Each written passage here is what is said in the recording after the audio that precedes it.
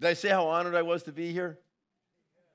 And what I was going to say at the beginning was, I love so many sweet people come. I just had it late. I was in a church for the first time in Maryland, an old Pentecostal church, which was so good. As even my brother's word, so appreciate the encouragement this morning. I very seldom give prophetic words, so that was really, really dear to me. But she was so good. She goes, Dr. J. I said, yes, the glory of God was all over you. I said, no, that's just the light glaring off my head. I appreciated that, but this is what it looks like. I don't know what to tell you. You know, we've tried to powder it down and to do this and that. It's not glory. It's just skin with the light on it. That's it. The darker it gets, the shinier it gets. I said, I appreciate that, though. She goes, oh, I don't know. I think the glory was there. Well, it might have been, but the glare was definitely, yeah. Just a fact. Yeah, some people around me are getting a bigger glare than they used to have.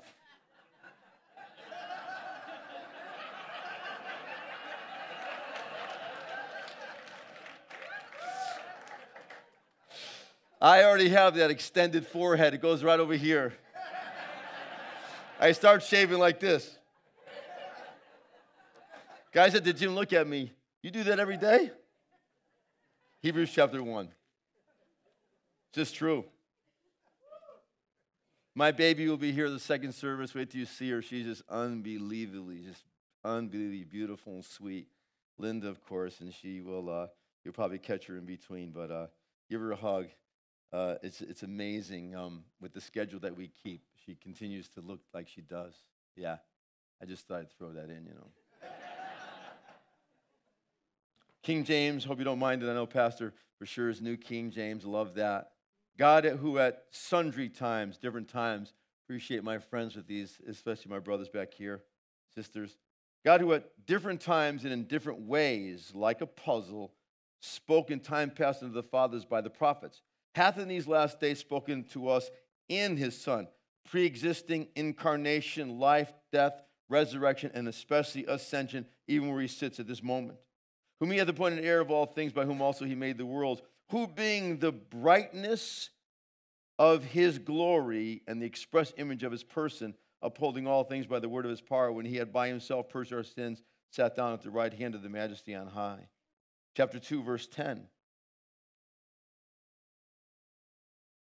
Again, speaking about him.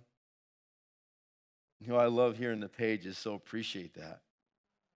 For it became him for whom all things and by whom are all things, in bringing many sons and daughters to glory, to make the captain of their salvation perfect through suffering. John, the Gospel of John, beautiful words.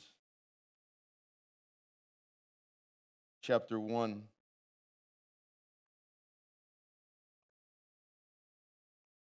Verse 14, verses we know. Verse 14, and the Word was made flesh and tabernacle, dwelt among us. No parentheses, but the translators are just emphasizing this. And we beheld his glory. The glory as of the only begotten of the Father, full of grace and truth. Chapter 2, verse 11.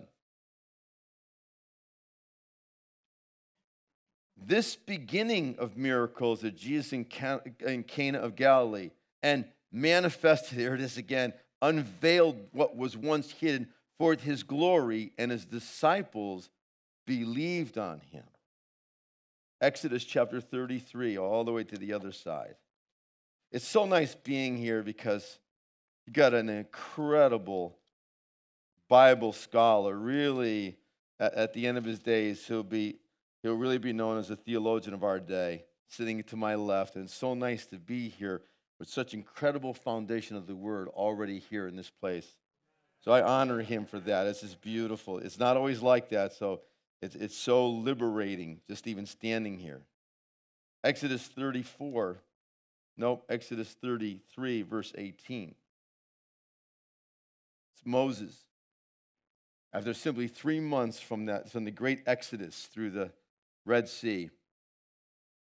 Listen to this, his cry, verse 18. And he said, I beseech thee, show me thy glory. Last two verses, then I want to say a few things and we'll pray. Isaiah chapter 62. Left here last year.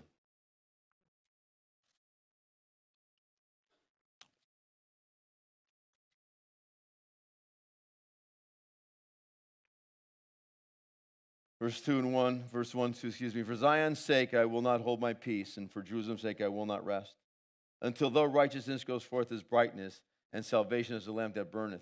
The Gentiles shall see thy righteousness, and all kings thy glory, and thou shalt be called by a new name, by the mouth of the Lord that he will give. I began already saying that we're living in the most incredible time that I've ever known, ever seen. Isaiah chapter 62, verses 1 and 2 are already happening. For Zion's sake, isn't it beautiful? It was what Jerusalem and Israel was supposed to be spiritually. That was to be their spiritual dimension. But it speaks of us. And for the sake of the church in any generation, when there has been a watchman set, crying unto him, not unto governments, not unto pastors, not unto people, not unto the demonic, but unto him, that he would restore and make the Jerusalem of praise in the earth again. Well, he has answered the cry of the watchman. Listen to these verses. I just want to quote them again for you. For Zion's sake, I will not keep silent. He has broken his silence. And when the Lord utters his voice in the earth, I appreciate prophecy, and I love talking, I love preaching, I love hearing men preach. I've always loved that. But when he speaks in the earth trembles at the voice of the Almighty. The whole earth is trembling, but it's positive for you and I. I said that last year. I just want you to know it's positive. He says this, for Zion's sake, I will not keep silent. For Jerusalem's sake, I will not rest until. So there is a speaking by him and an unrest, if you will, by him, until the righteousness goes forth as brightness, and salvation is a lamp that burneth. Right now, as I'm speaking this morning, he is causing things to be made right in every aspect of our world. Every aspect of it, every nation, no matter what they say, even if they don't believe, he's causing it to happen. And salvation is encompassing the earth like fire. Anticipated coming to our families, anticipated coming to our churches, anticipated coming to our cities, anticipated coming to our schools, anticipated coming to our colleges, anticipated coming around the world. Salvation in unprecedented dimensions. But I love verse 2. And the Gentiles shall see your righteousness. If something's happening to them because they had no interest in us, that's changing. But something's happening to us. A rightness is coming to our lives, right with him, right with one another, right with people, right with relatives. He's just causing us to bear a righteousness just not by a word, but by a reality of lifestyle. He's doing it. But I love this latter part. And I've come this morning for this one reason. And all kings shall see your glory. For that to happen, we must have his glory. If they're going to see it, that means it has to be with us. Let's pray. Father, I thank you for this morning. What an honor to be here at this incredible church. Lord, even as I stand here, the ceiling has been removed from Victory Church. There is no ceiling here. It is now without dimensions. It is now without any level of can't be, can't do. The limitations are off. What a moment in time for this church, for this people, for us, your people. Father, do something in our hearts this morning. The revelation of Jesus Christ, the revelation of the kingdom of God, and your ultimate intention, as you said to Moses, that the whole earth would be filled with your glory. This morning, awaken us to it. Let a new cry and desire to behold you and to see you. Not just momentary, but not just a tangibility, but a manifestation, a dwelling, a walking, a tabernacling with us. Emmanuel. Father, I thank you for that. We were never to live without it. In Jesus' name, amen. There's an incredible moment in our history, our Bible history. Abraham's word comes to pass, the word to Abraham, and this great exodus takes place. Here they are, 600,000 men, probably somewhere between 1.2 to 2 million people. They never really know.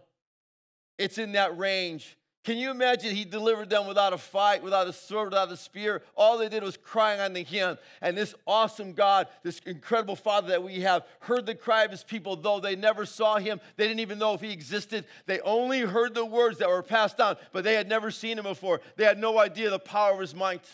They came to Mount Sinai, and can you imagine 3 months after that, they're already belly aching and murmuring, complaining. Unbelievable. But that's his people. It's who they are. All of a sudden, something happens.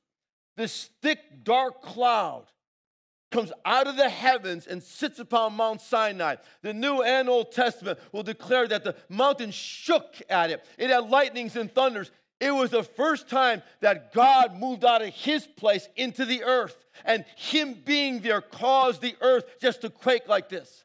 All the children of Israel backed away from it. And they looked up there and they thought, this is way too scary. They called it kabod. They said the glory of God is in the earth. It means heavy or weighty. It really means splendor and beauty and majesty. But they couldn't describe it.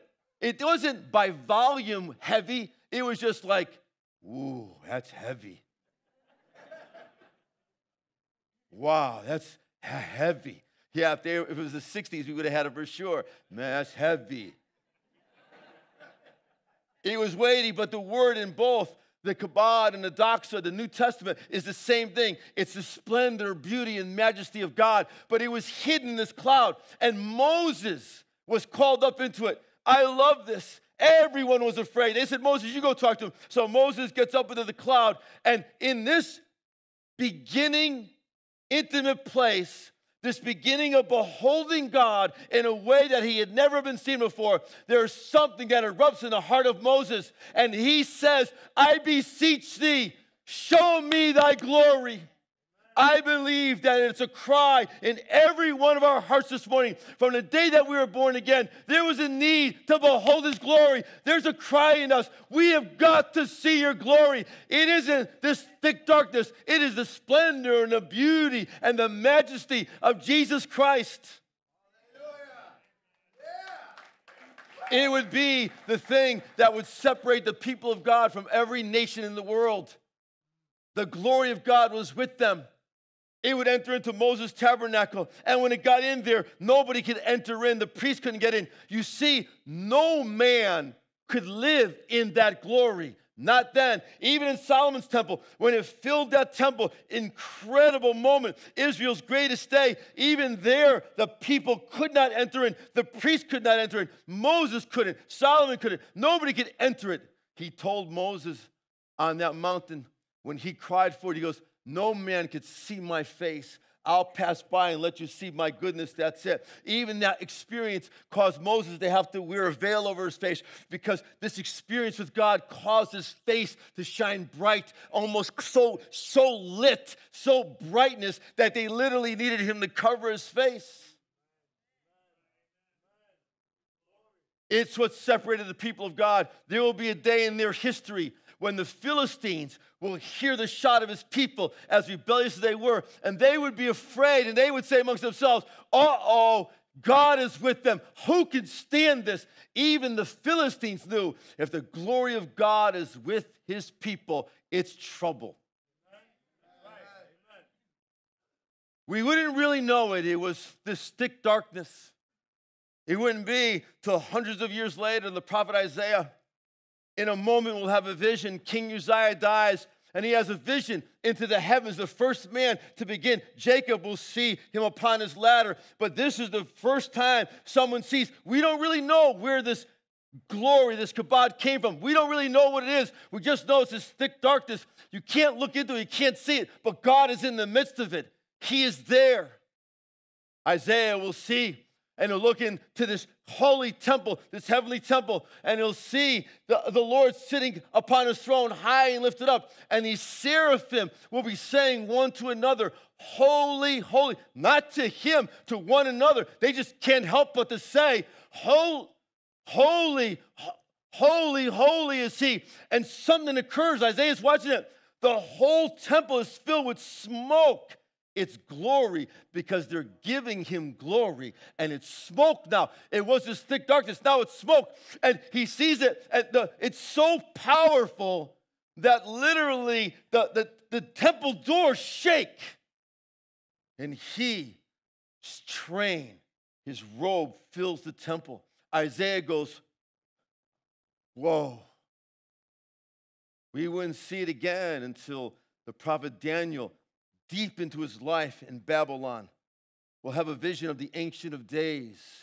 His throne is established. He is white, but his throne is fiery, and he's full of fire, and his fire is going up and down, and Daniel's blown away by it. And he hears thousands of thousands, 10,000 of 10,000 angelics ministering to him.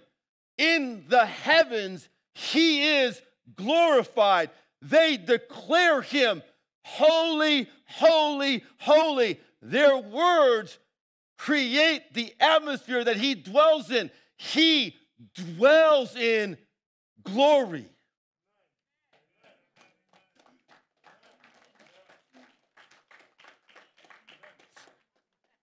John will have the best view. On the Isle of Patmos, he'll be taken up on the Lord's day. He's in the Spirit. Then he's in the Spirit. He's here and he's there. And he looks, there's a door now open because someone opened it. And he looks in and he sees now cherubim saying, holy, holy is he. And he sees this one sitting upon a throne and a lamb slain to his right. And he sees these elders as the elders hear this. They bow down. They can't help but to give him glory. They can't help but to say he's worthy. They can't help it because he's dwelling there. And they're saying this to him, but there's not any smoke in there. There's not a cloud like in Moses' tabernacle. There's nothing but giving glory to him. It's what they do, not because they're commanded to do it, not because they're supposed to. They just can't help it because he's there. They've got to say to him, holy, holy, holy. Lord God Almighty, who was and who is to come. And the elders can't help but to respond. They're giving him glory. The prophet Ezekiel will begin to have the greatest view. Here he is. He's my favorite prophet without question. He's really in the refugee area of Babylon, the river Chebar, and he all of a sudden has visions, and he looks out of the north comes a whirlwind.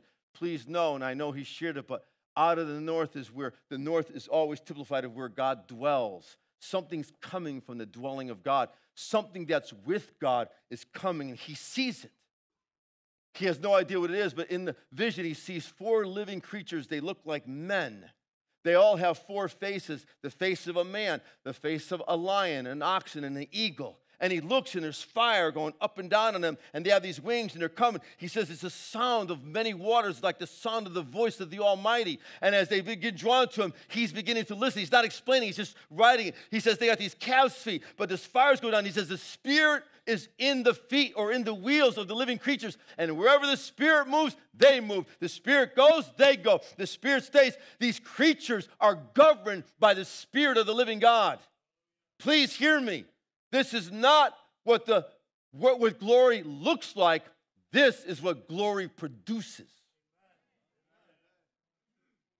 All of those faces are in the Lord Jesus Christ. He is all man and was all man. He was the oxen, the one who came as a living servant, willing to give his life. He was the lion. He is still the Lion of Judah. And he was the eagle from the very beginning who could soar over everything, born to conquer, making us conquerors. But the glory of God produces something that only it produces. The prophet Ezekiel in 25 years in the middle of it. Are you okay? You with me? Right in the middle of it. He's taken, I love this about him. He's taken to Jerusalem. I love this. That's kind of how I want to fly. It's taken there. I like to do that. I don't have to get in a plane. I just go. I know my brother believing for the miraculous, but I'm not so sure we're going to get there, but I'm believing anyway. And he sees this. As I'm reading it, I'm watching it. As he's watching it. And the Lord says, look, and the glory of God is in the temple. And the people are just doing what they're doing. And all of a sudden, the glory of God moves 5 movements to what we know now as the Mount of Olives. I couldn't believe it as I was observing it. You know what was happening? The glory of God was leaving the people of God, but not leaving the earth. It happened prior to that in history. There was a time period, I just said it, where can you imagine the Philistines came and took the ark? King Saul will live his whole life, and Samuel most of his life, without the glory of God. I thought if a generation can live without it, so could we. Any generation. And Ezekiel's watching as they maintained and continued their religious duties and their religious ways and naming themselves the people of God, but there was no glory there. There was a temple with no glory. I'm thinking, how can they live without it? It's amazing. As Ezekiel's watching this, he's broken and breaking down. I realize now that the glory of God will never return to this temple. But Ezekiel will see another temple in his latter years. Almost at the end of his prophecy, it's so specific. It's beautiful. What a temple. I'm not trying to establish a theology or some end-time idea. Not trying to wreck yours either. I'm not doing any of that. I'm just looking at this temple. And all of a sudden, he sees the same vision he saw in the first chapter. He sees it coming, but from the east. It came from the north because it came from the dwelling place of God, but now it's coming from the east. Please, the east is always typified of the coming of the Lord, the return of the Lord, the visitation of the Lord, when the Lord is entering the earth to make changes in the earth. Always, it's like a lightning from east to west. That's typified of his return. And he looks, and out of the east comes the same vision. He sees these 4 living creatures. He watches their coming with fire going up and down them. These living faces, he hears the sound of it. And they enter into the temple. And the man that's with him brings them around to the south side of the temple.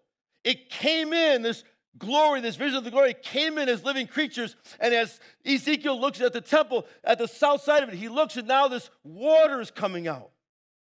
It's to his ankles. He measures 1,000 cubits. Another 1,000 is to his knees. Another 1,000 to his hips. Another 1,000. I don't have time for this. 4 different 1,000s. Incredible.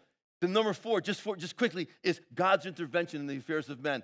God is about to do something to change every man on the face of the earth. Watch this river. This river starts flowing. Watch it. Ezekiel's watching it, and he's writing to us. He's looking at it. He says, man, it's so big, you can't cross it. It's so large, you can't miss it. Man, I want to hit that hard. I'm looking for that.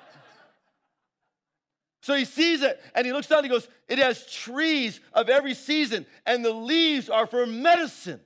They're for the healing of the nations. A healing balm that's birthed out of the church because something's here. It goes and it flows, watch, and it flows down to the Dead Sea. I love this. Ezekiel writes, and the Dead Sea lived. The glory of God will bring life to the deadest places. There's nothing that doesn't live when the glory of God touches it. He said, every fisherman,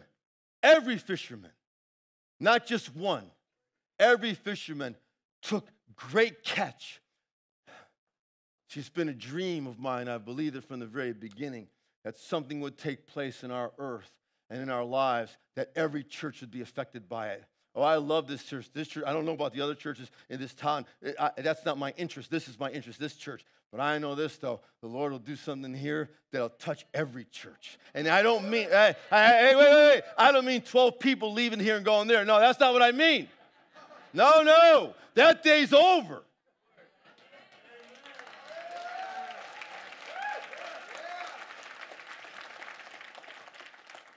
This glory would not any longer be in a thick cloud, dark cloud. It wouldn't be in smoke, and it wouldn't be thick darkness or smoke or cloud. It would no longer be in a building, but it would be in a temple. When he was born, he was the beginning of something that was never seen in the earth before. Now the glory of God was in a man. It wasn't water even, it was in a man. It was in the man, it surrounded the man. He himself would manifest his glory to his disciples. They would see it. Please know this. disciples who you are this morning. I'm so glad you're here. I'm so glad we are disciples. But we need the glory of God, because when the disciples saw the manifestation of it, they believed. We were never to live without it. Ever. He himself, the Hebrew writer says, brought us to glory. It was his intent. His prayer to his Father was simple. The glory that I had from the beginning, I give it to them, that they might be one. There's no way there can be oneness without the glory of God. We got to have it. Got to have it. Never to live without it. Then he prays my favorite prayer, which is every day for me, is I say to him, I'm joining with this prayer. I say yes to it. He said this, and I pray this after he's praying, that they may be where I am, and that they would behold my glory. What does it do? Can I quote a couple verses? I'm through. This was fun. Hope it was okay. Listen, let's quote out of the couple of the epistles. For we with open face, unveiled face. The writer's talking about Moses. He's comparing us to him. Moses had it covered. We're uncovered. We with open face, as in a mirror, beholding the glory of God. I'm not looking at me. We're not looking at us. We're looking at the glory of God, which is the manifestation, the revelation of the splendor, the beauty, the majesty, the preeminence of Jesus Christ. We with open face, as in a mirror, beholding the glory of God, are changed into that same image from glory to glory to glory to glory to glory. We're supposed to be. I like this. This is why I was telling the young people that he's a better pastor than me, because when people would come to me and, they feel like my life's going up and down, I'm going, yeah, great. That's good. You're getting winnowed. That's good. You're on the threshing floor. That's great. That's a great place to be. It is. And they'll say to me, oh, I'm going through such trouble. And I'm smiling again. I'm trying not to smile too much because it could be offensive. And I'm going, good. And they says, what are you doing? What are you talking about? I said, well, listen, I just want to encourage you. This light affliction is working in us a more eternal weight of glory. By the way, this is the weight, not to do so many words, the weight is an expanse unmeasurable. This glory is to be in us by the revelation and the outpouring of the Spirit. It's to be around us. It is to be manifested in this place everywhere we go throughout the earth. Can I do another one?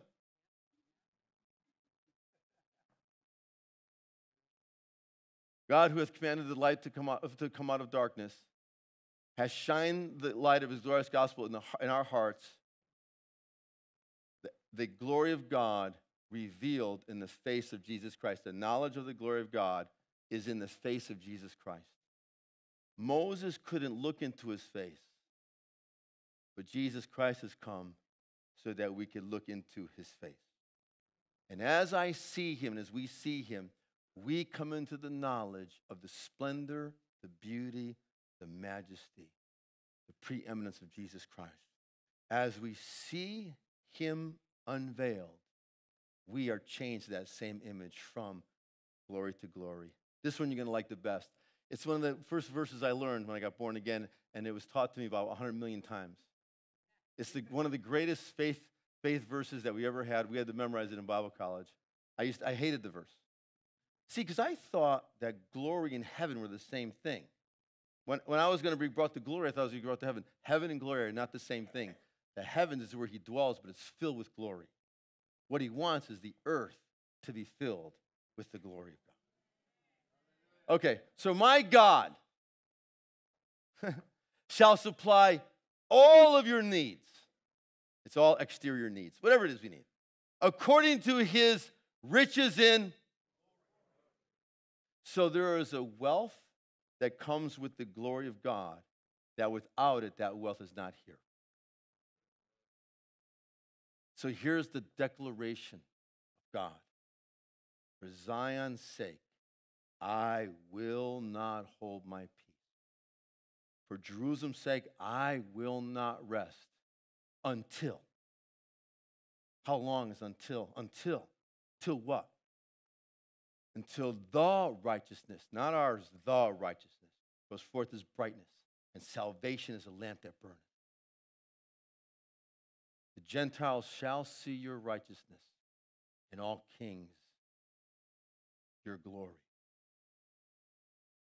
I want us to get prepared with great anticipation for the return of the glory of God to the people of God. We have been living without it. It changes us. It alters us. It alters the earth. It alters everything. It is a dimension of Him indwelling that we have never known. If it left one generation, it leaves other generations.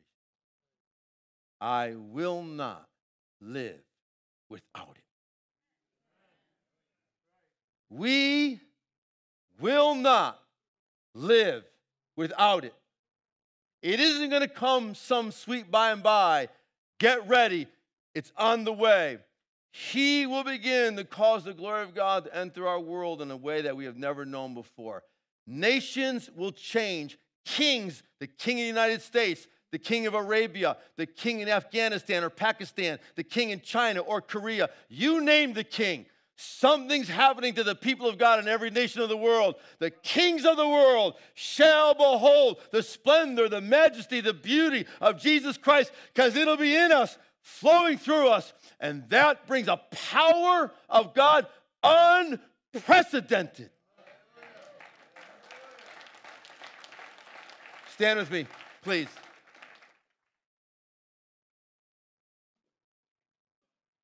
I'm sorry for this little pebble this morning, but it has to be said to us. And I don't know any other way to say it. I've trimmed it down. Trust me. Well, I shouldn't say that.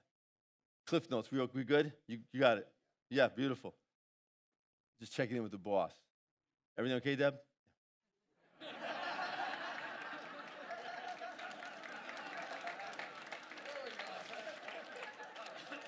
See, and I can't help but to declare it. Just the way I am. I just love, for me, this is just an absolute truth that I've been believing for. Researched and studied, and I thought, there's no way. It has to be you. We can't produce it. We can't. It has to be you. And I'm so thrilled to know that He's heard our cry, and it has begun.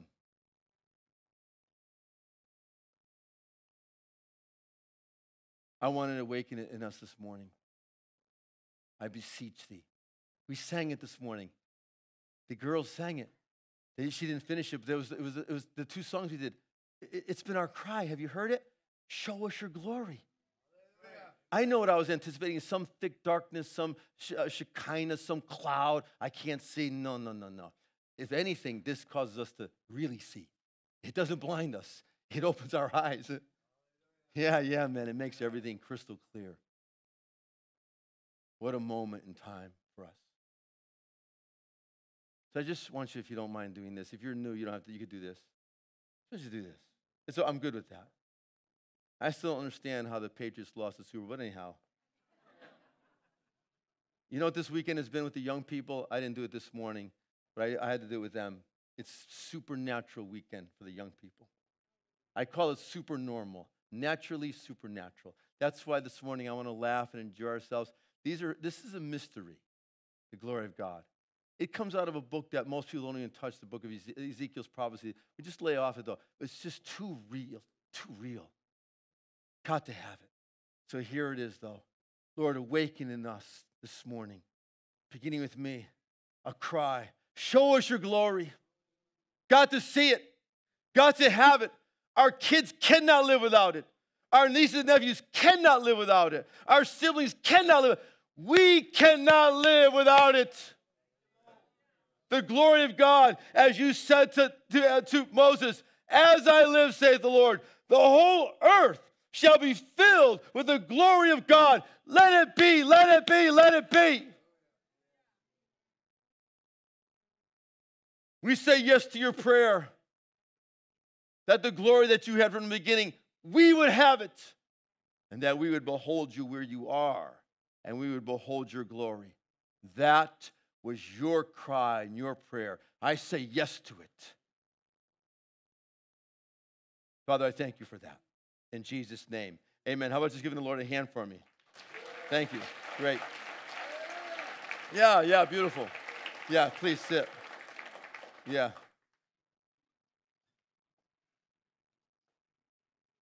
There's a whole nother portion I really wanted to come from this morning. I love this thing, this beginning part about the glory of God. I love this whole inception to it right now, even this morning. I love that. But there was a time period that I really wanted to come and declare to the church, so I want to say it to you in this manner. It was that moment of time that Moses' life and ministry was coming to an end and Joshua's was beginning. It was an incredible time. I love the history of it. But one thing always bothered me. This is still the words. I'm just explaining it this way. You understand. Always bothered me the word of the Lord to Joshua from the very beginning. My servant Moses is dead. That always bothered me. I thought, that's an indictment against Moses. I mean, what a great guy. Look what he endured. 40 years of that. Kind of reminded me of some of my pastoring times. I thought, look at this. This is indictment. Then I realized this. Here we are, 600,000 men.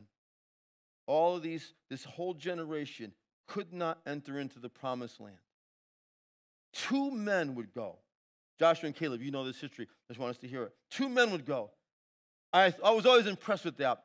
But then over the years, I began to be a heart of travailing heart and of sorrow. Thinking this, I knew that we had grown up in such a moment like Moses. He took care of us. But the grumbling and the grime and the way we acted and all this was going on. It wasn't even the promised land, but he took care of us. We grew up under this kind of thing, under this kind of pressure. It's how our life has been. And I thought to myself, I want to make sure that I make it across. I don't want to be left back there. I don't want to die in the wilderness. I don't want to die even though you took care of them, took care of us. I don't want that. I want the promise. I want everything you declared. I want everything you promised. Everything that we're to have. I want things I don't even know I'm supposed to have. I want everything that's in your heart. I don't want to be caught back there. But then I began to realize that the percentage that come out is so small. 2 men out of all of those. And so it began my cry for my brothers, for our brothers, for my friends. But I realized there are some that just won't. Even some now, they just carry. They can't let go of that thing. But Joshua will come at 80 years old, and you'll never hear him talk about it again. You'll never hear him refer to Korah. You'll never hear him refer to Aaron or Miriam. You'll never hear him refer to the mountain. He'll refer to Moses' law, and he'll live before the presence. Those are the only 2 things he takes out. I want you to know, my brother, the Lord raised you in that dimension, raised you in that time period, raised you in that hour, but he has kept you for this day, for this time, for this hour. Just like Joshua and Caleb, he has selected you. It's been so good for me, though, because when I pray and travail over my brothers and my family members, the ones that I love, I so want them to cross over. But I realize how difficult it is, how almost impossible it is to let that go. We want to drag along with us a core. We want to drag along. We want to warn the next generation. Well, it's not always going to be good. It's going to be bad. You got to watch out. But Joshua never says that. There's this thing in his heart. He knows. I don't care how many kings are in the promised land. I can conquer everything. I don't care how many valleys. I don't care how many giants there are. I don't care how many walled cities are. There's nothing impossible. And my brother, even now the Lord's breathing into your freshness of spirit that you would cause the people to inherit not just a portion of the promise, not just Jericho, but all of it. And even as the Lord has set you here to cause many of the things that have become kings to the people of God, to bring them down, that a generation can come and fully inherit the promised land, fully inherit the promises. It is the beginning. You have been right. You have been right. Even the preparation, even this word that you had, I'm going to put it parenthetically, I want you to hear. He said to the young people after I spoke on Friday night, he stood up and says, I had a vision while we were here tonight. He said, you know what? The Lord's going to anoint you to be evangelists. He wants to bring in 300 of that age group. Come on, man. I just stood there. Oh, yeah. I just said to him, yeah. And I wanted to go up and chest butt him, but I was afraid I'd hurt myself. Beast. But I looked at him and I just thought, even this morning when we were singing the song, I wanted to lay my face on the floor and say, thank you. Do you hear the cry out of the earth? We want to see your glory. I thank you for what he knows and this cry of his, even this preparation for a sickling, preparation for a harvest, everything's done. I so thank you for that. And my brother, you'll see the Lord increase the finances. That's why I said the ceiling's off. The ceiling, I'm standing in this room right now, and there's no ceiling on this building. I think it's beautiful, but the ceiling is gone. And it isn't a cloud up there. There isn't it isn't brass. It's open to the heavens. It's open to the door. Everything is open. And God is going to begin to strengthen you and Deb and strengthen the team to begin to believe for God to do that which has been declared. It's even hard for me sometimes, even saying these things, because you know how difficult it is sometimes for me to say this because of eschatology, because of some thoughts. But sometimes it's so difficult to say some of these things because of the way we've been living. It's like a dream for the glory of God to be here. I mean, Jesus praised it himself, but it's like beyond what we could ever have. But I'll tell you what, you know this though. We've been faithful to this word, and the Lord has come to honor it. So he begins to strengthen even now, refreshing your spirit. This apostolic mantle will increase. It is of a new day. It is of a new ascension of the people of God. He is making critical and necessary changes to it, and he is forming this very thing within you and within this people. And as a forerunner to this, you know, I love this thing. Even when Joshua gets there, though, it's not about Joshua. It's about the people. It's not really about just him alone, even though he leads it. He wants to see the people of God with great inheritance and inherit it. You will see the Lord raise up your young son, your son's generation. You'll watch it grow and grow and grow. You'll watch the Lord increase the team under him. You'll watch the Lord increase him. You'll see a dimension of Jesus Christ in all that age group. You'll watch and see a generation rise up. The things you saw, the things you declared. Even for you and her, there's going to be a whole nother level of intercession, a whole nother level of crying out. Where there once was, oh, God, please, it's going to be, oh, yeah, God, please. There's just going to be this dimension of change as he causes you to behold him. This is the beginning of the revelation of the gospel of the kingdom of God to this place. This is the beginning of the revelation and the manifestation of the glory of God. Don't anticipate anything of the old culture or the old nature. Just prepare with an open heart to see him. He will not forewarn you. He will simply move in, and it'll be as though he is standing in the midst. This is not a temporary or a momentary thing. The Lord has come to tabernacle with his people. He's come to stand with his people. He has come to answer the cry of his people. And my brother, I just want to say to you how pleased the Lord is with you and with Deb and with the team. It's an expression that the words just aren't really good enough for me to express. There is just this absolute security within him, this absolute knowing within him. Without question, he nods to the earth right now, and it's just this clear nodding. This is my man. This is my woman. This is the place of my dwelling. Prepare for the supernatural. I'm in this. I'm going to say this, for the supernatural to come in a supernatural way. Prepare for the supernatural. You can say to the young kids, listen, you pray for each other. You lay hands on that one. That one's sick. You lay hands on that. Bring someone to here. God is about to explode in the supernatural in this place, and it will not be momentary. It will not be so that everybody talks about Victory Tabernacle, Victory Church. I apologize for that. It isn't that they would talk about this church, though they will, positively. It isn't so that this church is well known throughout the world. It is so that what he begins in this church, he desires it to flow throughout the state, throughout the nation, and throughout the world. Much of this, of the overseas, and much of the apostolic stuff, as the mantles begins to change, and as the Lord is rewrapping the baton and reshaping the baton, as this begins to take place over time, it'll be crystal clear how this is how it's released, how it's the dimensions of it, without me saying anything about that. But it'll be there. It'll be crystal clear. The timing. It'll be as though it never happened. But the Lord has already prepared a day to release you and her into a whole nother dimension. And when that day comes, my brother, it'll be in greatness and in glory and in dimensions of God, unprecedented.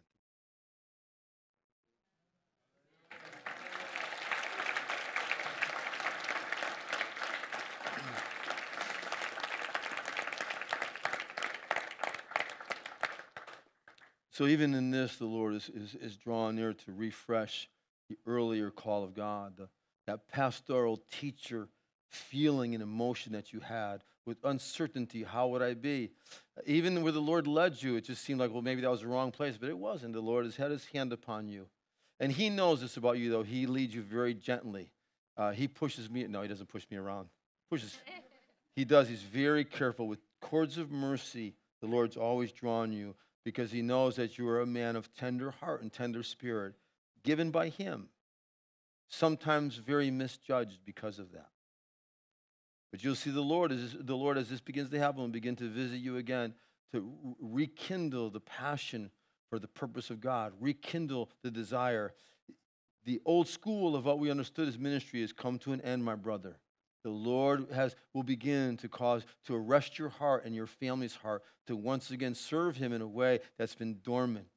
You thought because at a time that maybe they were wrong, maybe it was all wrong. It wasn't all wrong. It was all right. Timing was going to be a key. And in many ways, if the Lord did not visit his people in such a way, it's not necessary for an instrument. If we're not going to cook, I don't need a pan. If we're not going to cook, I don't need utensils. If we're only going to cut grass, all I need is a lawnmower. In other words, you're a necessary element to what God is doing. If he didn't do it, it wouldn't be necessary. Do you see? That's why we wait on him. That's why we're patient with him. He's the one who knows. He's the architect of the house. He sets the members as it pleases him. I just have to wait. I know. I say that like I'm a real good waiter. Not very well, you know what I mean? Yeah, I'm running in my sleep kind of thing. But I've had to learn to trust him and wait on him. See, we love what's going on here, but this is way less than the dimensions the Lord has spoken. We've been living with little water, and every once in a while, the Lord, if you don't mind, spits into the earth, and we go, oh, wow, unbelievable. That's because all we've had. He doesn't want to spit in the earth. He wants to move in the earth. He wants to live in the earth. He wants to walk in the earth. So, dude, prepare yourself. Even now, seek his face. Begin preparing yourself. It'll come through him, of course. It'll come through the order of things. It doesn't have to be a title or a name, but the Lord's brought you to his house, into the kingdom of God, that this incredible tender heart would be the shepherd's motto throughout all the young people, that they would be sensitive to every person they come in contact with. They're not special people. They wouldn't judge a man by his color or by his creed or by his standard of life or by his car. They would judge him as being the Lord's and loving them equally. Beautiful. You're the man that the Lord said, listen, when I was sick, you came to me. When I was in prison, you visited me. When I was hungry, you fed me. When I was thirsty, you gave me drink. That's you. And so just understand the Lord is awakening this thing fresh within you so that you will be able to trust him and you won't shrink back, because really, you never have, but you've just been careful and cautious. But you know, the Lord over this time has caused you to trust his leaders and trust men, hasn't he? It's been very good. Not just good, very good. And so, dude, it's time, baby. Get the dust off the scriptures. Get the dust off the things you've learned. Get the dust off the prophetic words. Get the dust off the dreams and visions. Set them before the Lord. Don't twist his arm. Just say, God, yo, I'm yours. I'm ready, but I'm waiting for you. Thank you so much for joining us today. If God has impacted your life through this message, please join Victory in reaching people all around the world by sowing back into the kingdom today. You can give at ourvictory.org/give or download the Victory Church app and select Give. Find Victory on social media for bonus teachings and content all throughout the week.